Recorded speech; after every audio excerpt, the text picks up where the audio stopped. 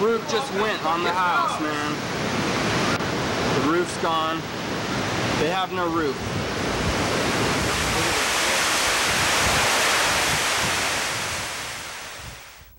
This is the legacy of Hurricane Iniki. Twisted, broken homes and shattered dreams. Over 6,000 homes were lost to Hurricane Iniki's winds, but Kauai started rebuilding almost immediately, due in part to the strength and resilience of Kauai's people. And Kauai's people have a lot to do with this video. Hi, I'm Lee Cataluna of Kauai Newswatch. Private home videos from around the island capture the dramatic spectacle of Hurricane Iniki's winds, preserving it for all time.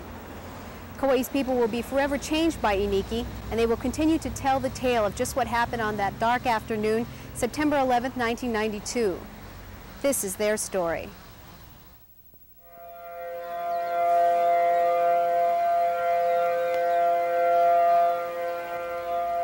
The island awoke to the wail of civil defense sirens at just after 5 on the morning of September 11th. Already the surf of the island's normally calm South Shore beaches foreshadowed the effects of the storm that was on its way.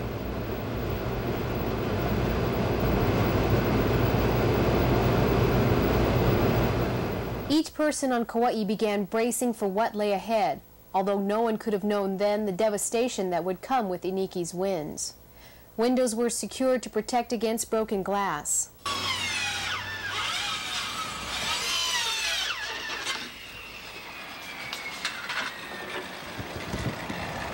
All around, Kauai was packing up, moving to shelter, and battening down the hatches. People rushed to the stores, hoping to stock up on essential survival articles: candles, flashlights, batteries, and non-perishable foods.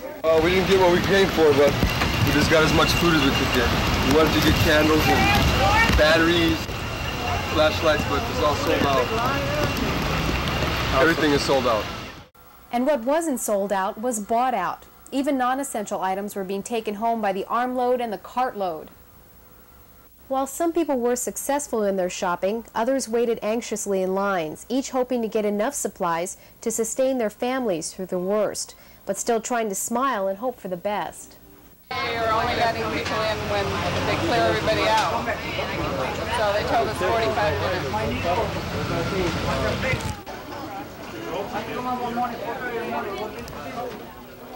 Those who made it into stores were often disappointed. Emergency items were quickly bought out, and many had to go home with whatever they could find, hoping that would be enough.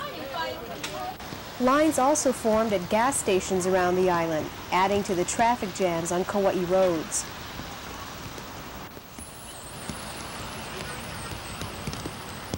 Many also realized that propane gas would be among the essentials that may be in short supply following a disaster. But the biggest line was here at Lihue Airport. While most prepared to ride out the hurricane, some headed to the airport in an attempt to get out before it hit. I would say she want to get out of here. I want to go home.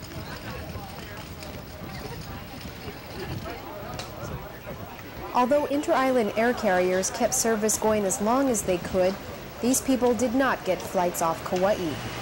They were taken to the nearest evacuation center to await the approaching Iniki. As the winds grew, so did the people's anxiety. At just before 10 a.m., Mayor Joanne Yukimura issued a statement via Kong radio station saying Kauai was going to bear the brunt of Hurricane Iniki. The storm will impact Kauai's coast at approximately 1 p.m. or sooner today. Presently, Kokei and McBride Sugar Company are experiencing gale force winds of 60 miles per hour. We emphasize that we are dealing with very unpredictable conditions. Yukimura ordered everyone off the streets by 10:30 a.m., everyone including police and emergency crews. For many, this order from the mayor was their first indication of the seriousness of the situation.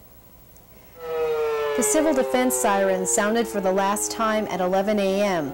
By then, the last few cars were making their way to homes or shelters. Hurricane Iniki was on its way.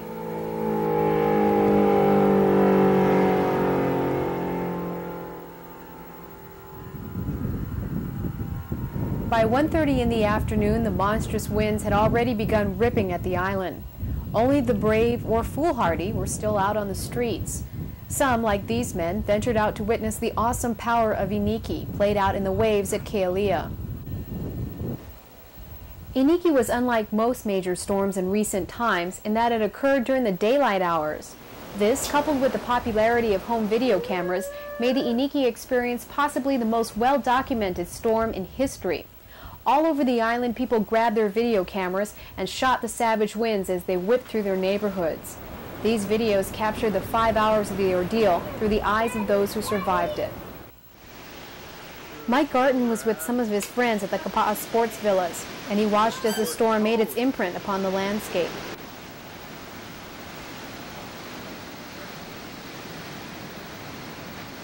In another part of Kaua, Rick Harder trained his camera on his neighbor's house, and he watched as the wind loosened the fabric of the structure. All over the island, as people peered out at the winds, they listened to the radio for any information that could aid in their safety. As phone lines were blown off poles and electricity failed, the lone radio station left in operation was Kong. On AM 57, hurricane force winds happening, getting close anyway. Gusts of 80 miles an hour at the airport, and up to 84, in fact, registered. But we've had reports of 80 for quite a while. But we do think that additional 4 mile per hour information. Why not? We'll throw that in there. But the gusts have been, of course, reaching those high speeds, and that's where a lot of the damage occurs. How's it look out the window? The building, I don't believe it. The building right across the street just lifted up. It's back down now, but that was amazing. It picked itself up about a 45-degree angle and came back down. This building right over here, where I think it's an ice house, the roof over that container. That just lifted up. So see the faces in this place. It's a very, if you don't know by now, and some of the folks that we've been talking to on the phone are trying to get by it as best they can, get safe. Because if the worst is yet to come, we're in for one heck of a storm and a ride.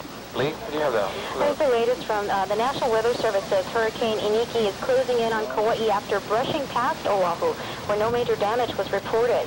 Hans Rosendahl, who is a forecaster with the National Weather Service in Honolulu, says the storm is about as close as it's going to get to Oahu. But he said that for Kauai, the next 3 or 4 hours are very important ones. The eye of Iniki is approaching from the south at 20 miles per hour with sustained winds of 125 miles per hour.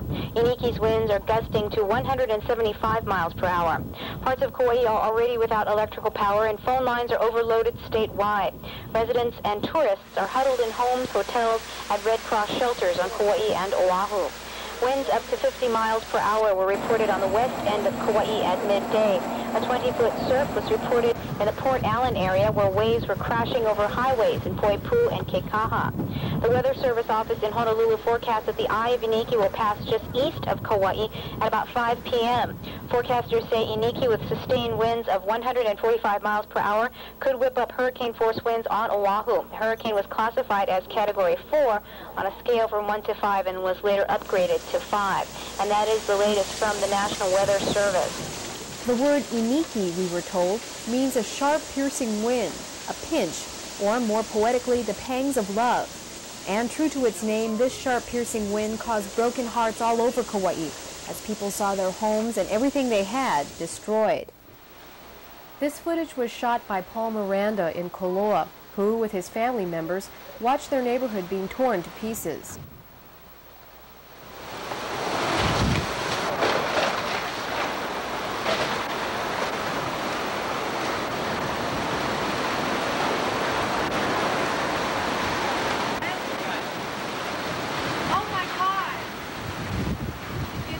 Yep. Look at that. Oh, he's losing it. Let's go it. Oh my God. Whoa. Come here.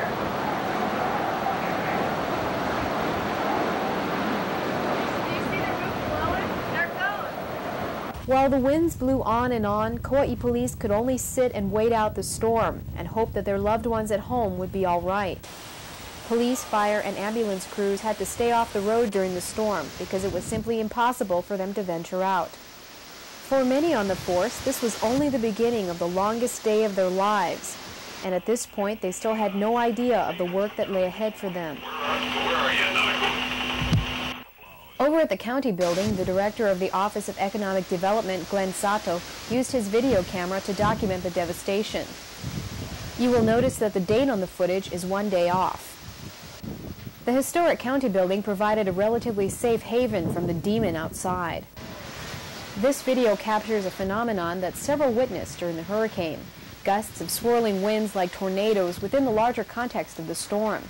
It is said that this type of cyclone was responsible for quite a few roofs being chewed off.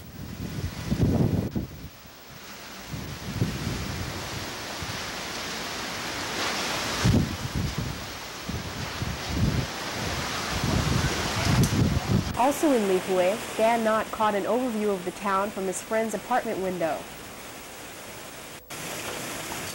The Pay and Save Annex building, like many Lihue businesses, was brutalized by the storm. The roof of the ILWU building on Rice Street was also a casualty. No part of the island was spared by the destructive force of the wind gusts of 165 miles per hour. Here on the south side, the popular Brenikes Beach was pummeled by violent waves.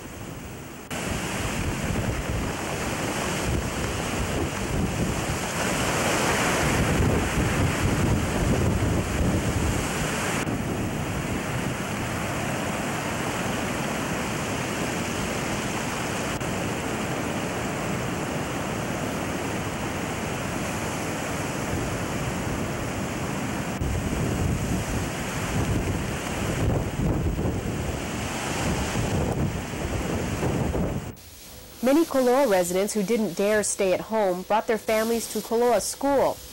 Most of the tourists staying in Poipu were taken to the shelter as well. One visitor shot this video. Look closely in the distance at the steeple of the historic First Assembly of God Church.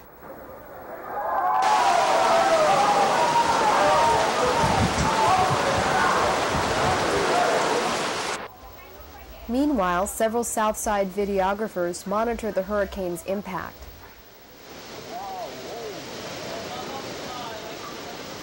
Yeah, more, each beam coming off. Not a first floor, not even holding them. Take the picture.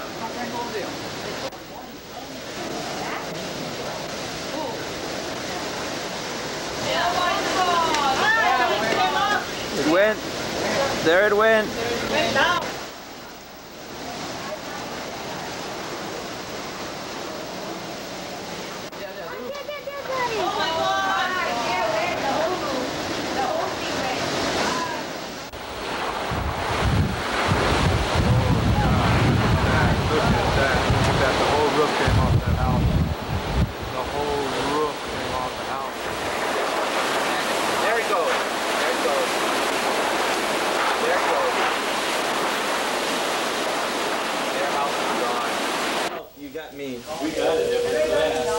Oh my God, his whole section of the roof just blew off. What? I mean, like a whole 10 feet. Oh man. Bill Ballard took this dramatic footage of his neighbor's house in Omaha. Here comes something right now. Oh my God! Holy! Right there, yeah. Oh, shit! There it goes, right now, folks. Oh my God! The neighbor's roof is now blowing off their house. No way.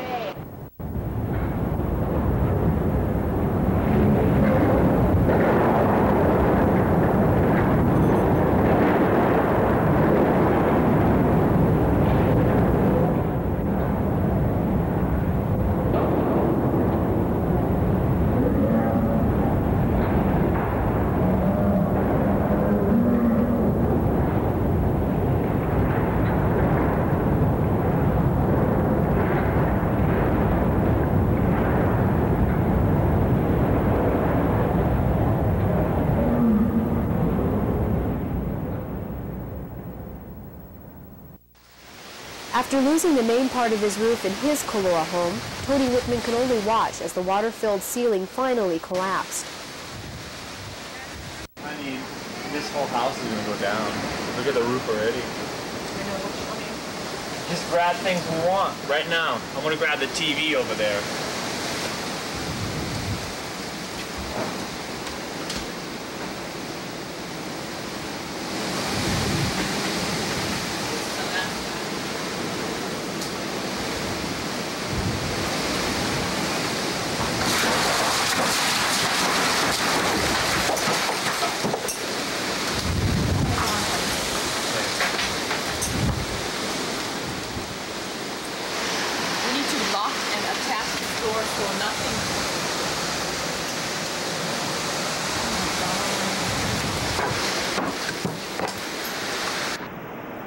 One aspect of the hurricane that few people knew about were the raging floods that occurred in response to the rain and damage.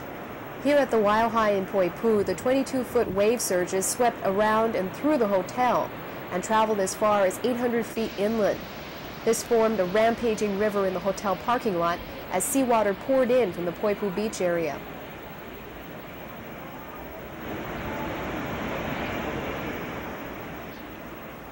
Other major flooding occurred in Upper Waimea Valley. This is never-before-seen footage of the destructive waters that came with the winds.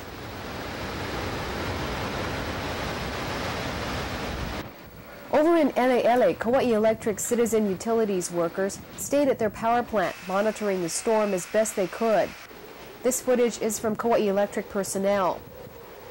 At one point, workers tried to secure a door to a warehouse from what appeared to be some unearthly monster forcing its way in.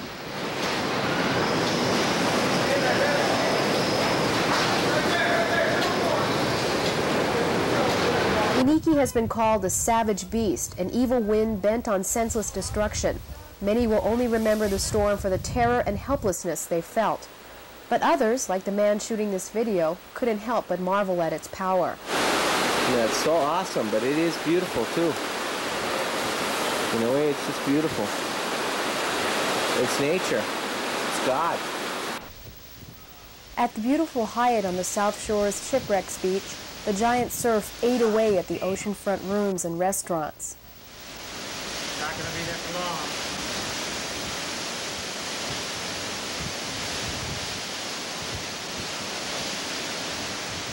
The hotel guests and staff took shelter in the labyrinth of hallways in the basement of the main buildings, where they were hot but safe. Above them, Iniki roared through the resort. Too bad, it's a beautiful resort.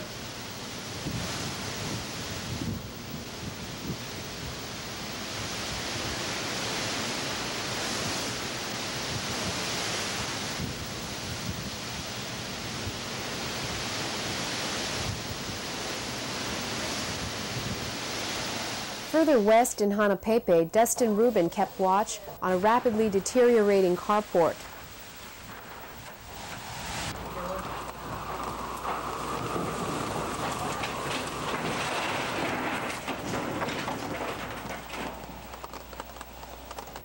Just prior to the passage of the eye, winds changed to a more southerly direction. Many agree that some of the worst damage occurred then, when what had been loosened on one side got attacked from another angle.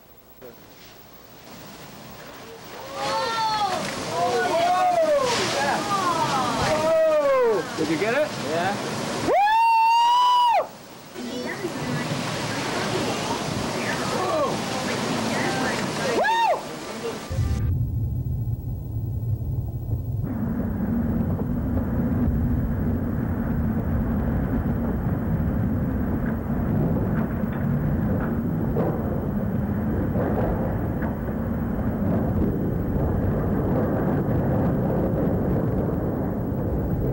Kauai's North Shore was being hammered too, but the storm was capable of rare displays of beauty.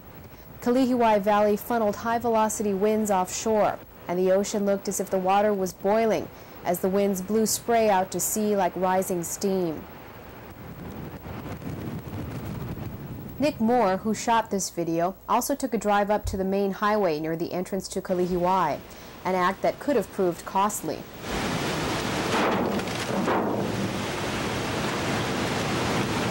That was spooky. The posh Princeville Resort Hotel was turned into an evacuation shelter.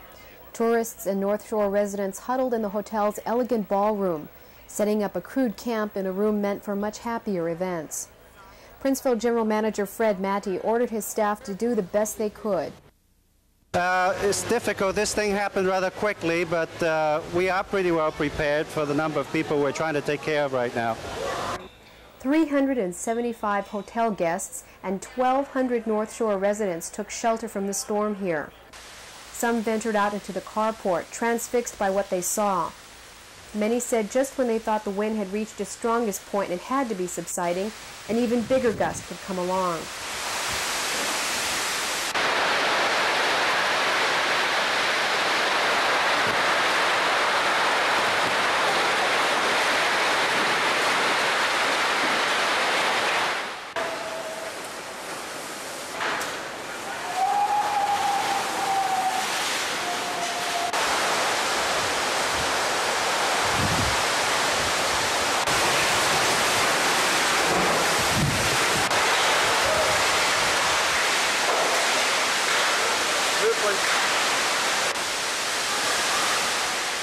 The beautiful hotel-turned-survival bunker did not hold up well under Iniki's attack. The glass in the porte cochere was shattered, as were many other windows.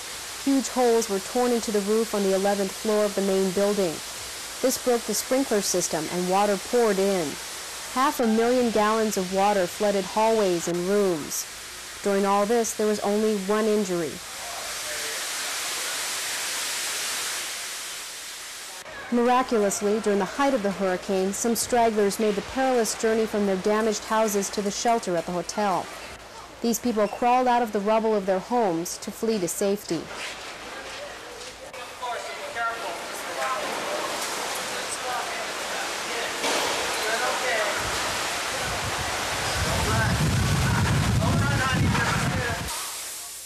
The eye of the storm passed directly over Kauai after 3 o'clock. Different parts of the island experienced the center of Iniki at slightly different times. The eye brought an eerie stillness, and a number of people ventured out to survey the damage thus far. Before the last radio station was knocked off the air, broadcasters warned Kauai not to be foolish about the deceptive calm. We were reminded over and over again that there was more to come. And there was.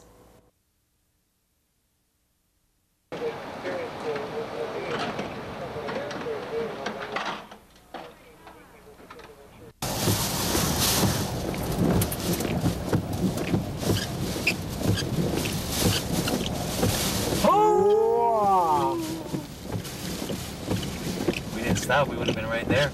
Oh, really? I don't know. God. Oh, that's right. There's no power in the lines. Yeah, go for it. Rip those suckers through and let's get out of here! The winds that came after the eye passed seemed more intense, but subsided more quickly than the first assault. When Iniki had finally left Kauai, people came out of their shelters to see what was left. One of the first stories of almost miraculous survival was discovered by a Kauai Electric administrator who checked on a company warehouse. It is 6:15 in the afternoon. The storm is just now starting to abate on Kauai. This is a warehouse. And as you can see, the roof is gone. There is one lucky horse in this warehouse. Everything has crashed down around this horse. It was put in here for protection. And I guess he's protected. Here at the Kapa'a School Emergency Shelter, survivors didn't have to look far to see the effects of the hurricane. Trees formed roadblocks on the streets.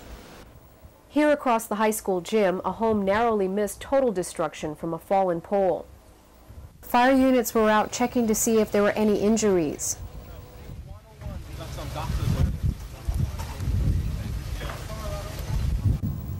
Some people tried to leave the shelter to check on their own homes, but this proved difficult for many.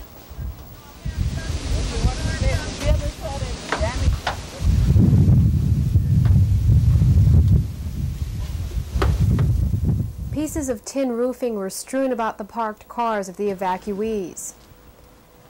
Darkness fast approached, and much of the assessment would have to wait until daylight. Residents and visitors alike fell into a fitful night's sleep.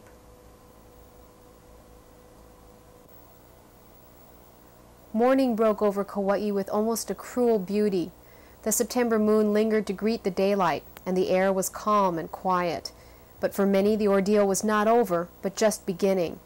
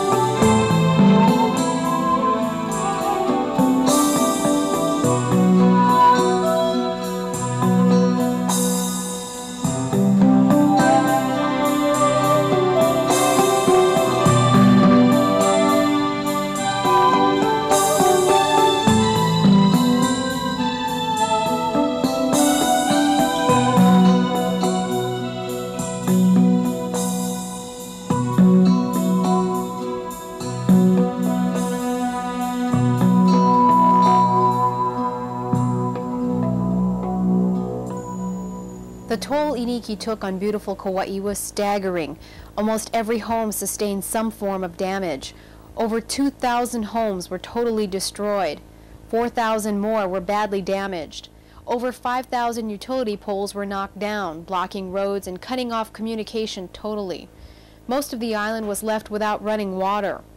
Total damage estimate was set at $1.6 billion, making Iniki the third costliest storm in America's history. People sifted through the rubble, trying to see what could be salvaged.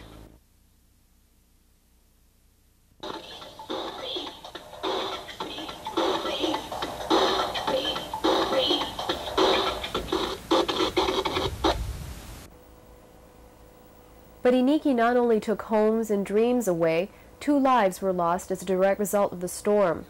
This Kilauea woman lost her father, Adeodoro Garcia, when he was hit by flying debris. We're trying to get out and go up to the neighbor, but then it's a lot of debris flying, flyboards. That's what my father got killed. The Garcia family ran across the street to Sybil Nishioka's house to seek shelter. It's about when the wind started getting really heavy, I had locked myself in the bedroom with my dog, and when it was getting really bad, I heard knocking on the door, like screaming and pounding, and I couldn't believe someone was out in this. I came out, and it was my neighbors across the street. Apparently, the older gentleman, the father, Marcelina's father, had gotten hit in the head while their house was collapsing. So they stayed here during the rest of the storm, but he passed out after. It has been said over and over, though, that it was incredible that there were only 2 deaths amid this destruction. Kapa'a Elementary was one of the schools hardest hit on the island. Classrooms were torn open, schoolwork and art projects were blown away. Items dear to the students' hearts were gone.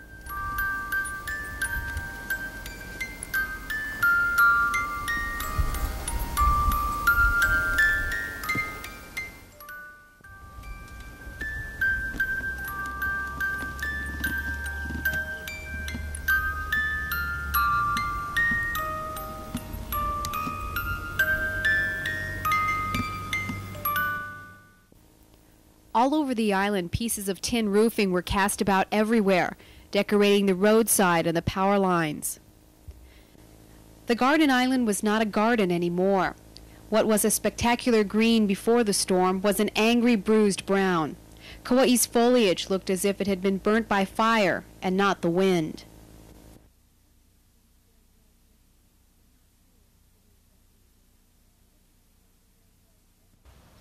Coconut trees fared well generally, but not so at the City of Refuge Heiau at Lidgate Park.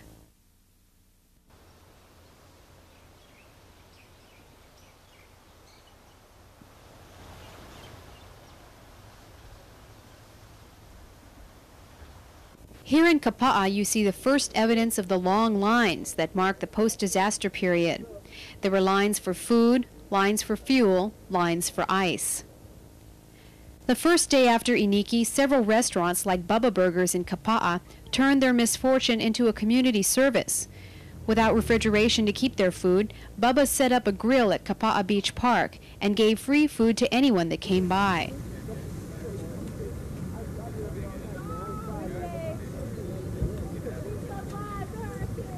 Churches on the island were not spared by Iniki's fury.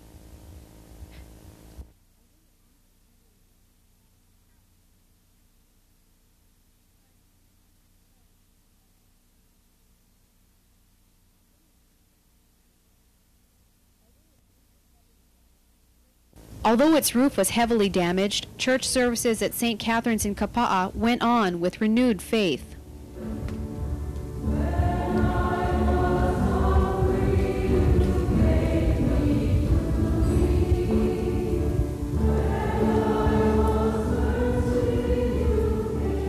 This was one of the worst hurricanes that I have ever gone through.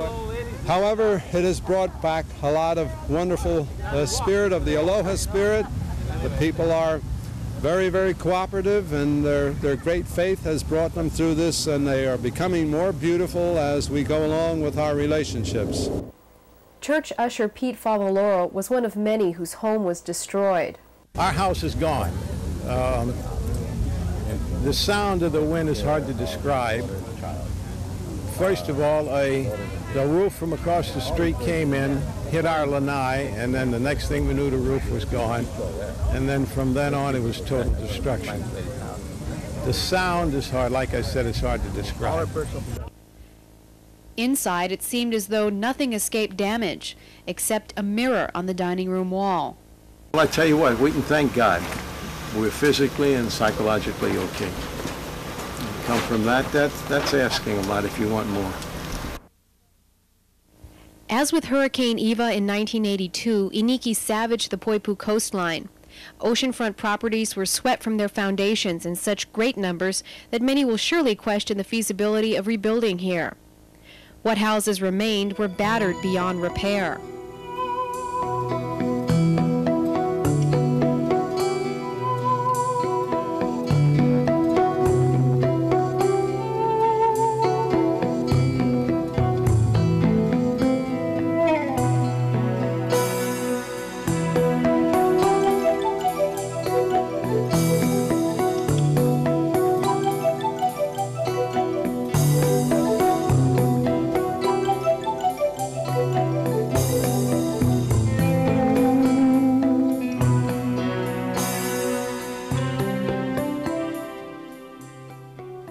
The National Guard was asked to come to Kauai even before the hurricane touched land, and their presence was warmly welcomed on the island.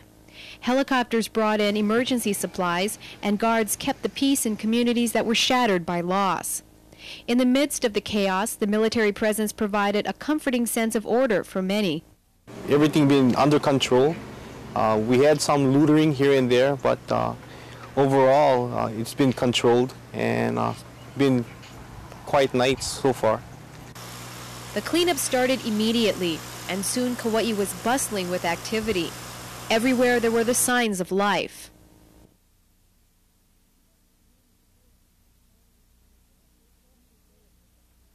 Kauai's aloha spirit was what carried the island through the first brutal days after the hurricane. And soon outside help was pouring in. Kauai was on the way to recovery. Feeding centers were set up island-wide, staffed by the Salvation Army, Red Cross, military personnel, and local volunteers. Food and emergency supplies were passed out to those who stood in line. The island was declared a federal disaster area, and Federal Emergency Management Agency, or FEMA, sent representatives to Kauai to lead in the recovery effort. Even FEMA board member Marilyn Quayle, wife of Vice President Dan Quayle, came to assess the situation. Kauai received national attention. Reporters from around the country converged on the island. This media coverage inspired people from all around the state and all around the nation to send relief supplies and donations. Mayor Yukimura held daily press briefings on the status of the recovery effort. A major milestone in the post-hurricane period was the arrival of the first load of generators to be sold. Generators were a valuable commodity, as people couldn't bear the thought of doing without electricity for what may be many weeks.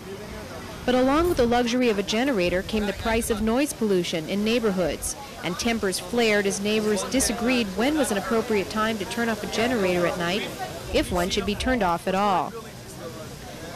The reopening of banks marked another step in the recovery process. With greater access to their money, people were better able to get the emergency supplies they needed. However, the reopening of some establishments caused so much excitement that traffic gridlock was created. Everyone wanted to go to the Golden Arches when they started serving. Traffic congestion became a major issue as people drove around looking for supplies and emergency assistance without the aid of modern communications. In response to this problem, the county created the Iniki Express bus service, Kauai's first island-wide bus system with free rides for everyone, 7 days a week. The system incorporated tour bus companies and school buses in the federally financed program. Everyone's heroes were the military personnel. They brought food, baby items, and willing and able hands to assist in the cleanup. At its largest, the military presence on Kauai topped 6,000 troops, including Army, Navy, Air Force, Marines, and Guard. Pacific Missile Range personnel were at the heart of the West Side's survival. The USS Belleau Wood brought in field kitchens, Humvees, military trucks, and the personnel to staff them.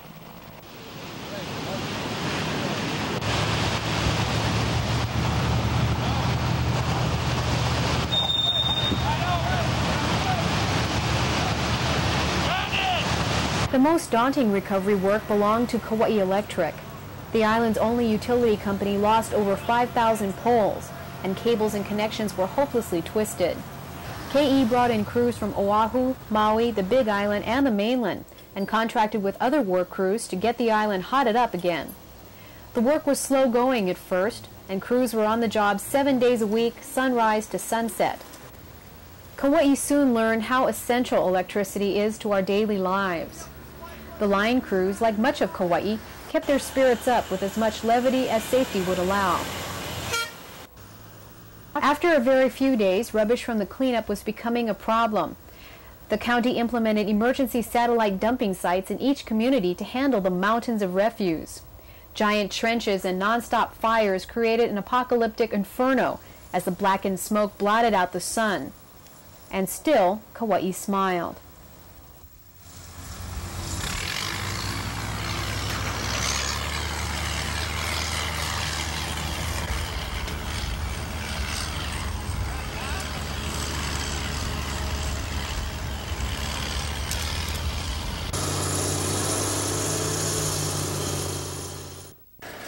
Debris removal was too much for residents to do alone, so Operation Garden Sweep began. Military personnel were called in, white gloves and all, in an organized neighborhood-by-neighborhood cleanup.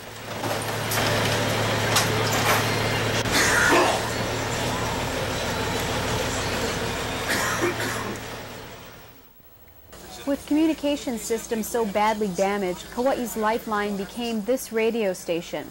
Kong Radio miraculously managed to get back on the air just 2 days after the storm, and was then swamped with a constant stream of information from official sources and from people trying to check on their loved ones. Part of the recovery was just covering up thousands of leaking roofs. Plastic and most noticeably blue tarps decorated the landscape in anticipation of the fast approaching winter rains.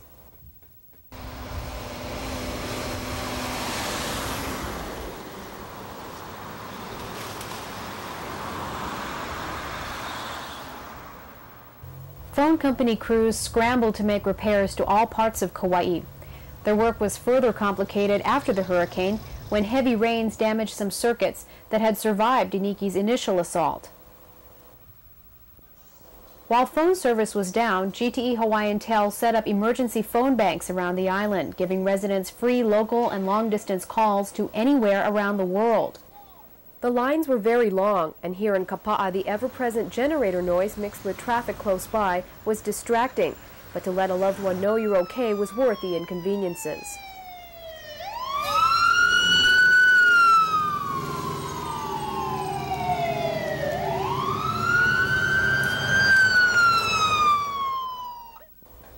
Just 1 week after Iniki, the primary elections were held, and state elections officials ruled no exceptions or postponements could be made for Kauai.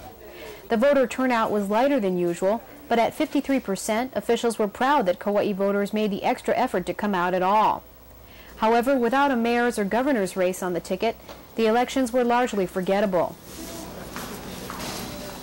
But what will prove to be unforgettable will be the spirit of the people of the island and those that gave from the heart to bring back beautiful Kauai. Iniki made heroes out of ordinary people, people who were on Kauai for the first time, people who had lived here all their lives.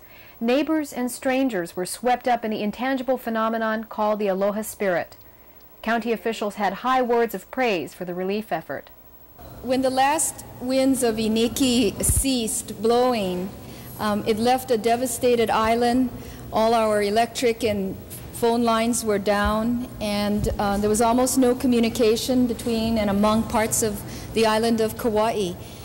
It was then that the spirit and spunk of the people of Kauai showed itself, because all around the island, in communities as small as subdivisions or as big as towns, people began to band together and work together to meet the needs and the situations that were created by the hurricane.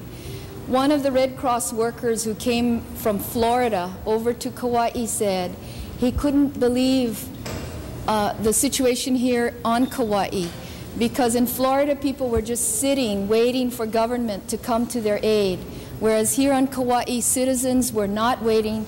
They were taking the situation into their hands, using whatever resources they could find or dig up, and working together to help each other survive through those first few crucial days and even into the days that we are facing right now. Never forget it. Over and over again, outsiders marveled at the resilience of the Iniki survivors. People like Domi and Carol Ragsack, who lost everything but refused to be anything but positive. The sliding glass door blew over here. The wind came rushing down the hall and popped out that sliding glass door. And then Domi here was locked. I was locked in the back bedroom. And then I tried to open the door, and a door just flew off the hinges and it flew down the hallway. I ran into the smaller room here, and we were kind of cuddling. All of a sudden, the drywall from the ceiling, which is very light, fell on our heads, and then we looked up, was white, bursting, whirlpooling effect sky, I remember. They then made their way to a neighbor's house where they all huddled in a stairwell while that house also blew apart. In spite of their tragedy, though, they still had a song in their hearts. The roof came tumbling down. The roof came tumbling down. I looked out my window and Ragsack's roof flew by. Iniki was a little bit sneaky. Iniki was a little bit sneaky. She may get us down, but thank God we're still around.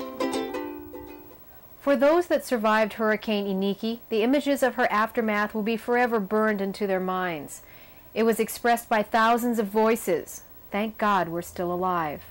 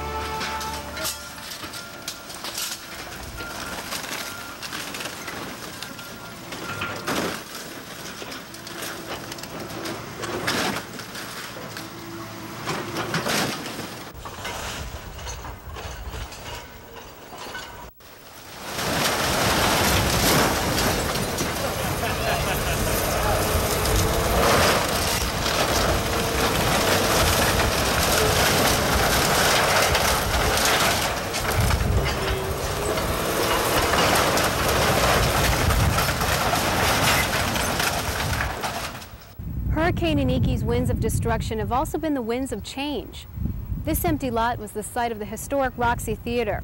It's gone now, another victim to the storm. But this parcel of land represents the opportunities that have arisen out of the rubble. Kauai has been scrubbed clean and primed for a new start. Everywhere you look, there are signs of new beginnings. And this holds true not only for Kauai's buildings, but for the people as well. Many will have new homes and new jobs, new philosophies of life. But all will remember September 11, 1992 as a milestone in their lives. Because after Hurricane Iniki, whether good or bad, things will never be the same.